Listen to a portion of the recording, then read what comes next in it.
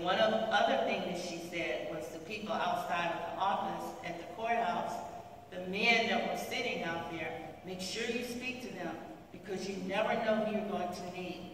And one day she was working at the supervisory elections and somebody knocked on her door.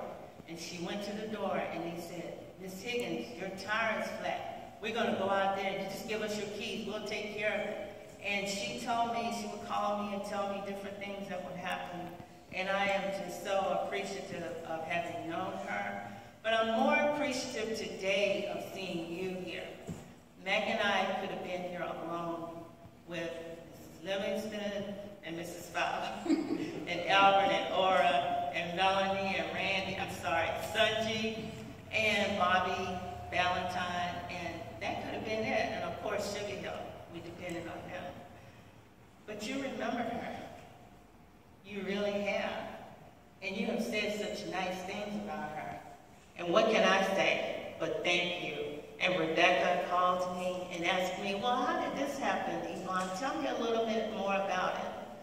And I said, well, Mac said he's heard so much through Jerusalem at the scholarship dinners.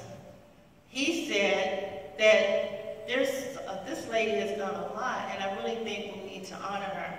And that thrilled me, and I told my cousins, I sent them an email. And it's been difficult, and I have to apologize to them. It took me 7 years to get over Mother not being with me anymore. I think that's a very, very long time.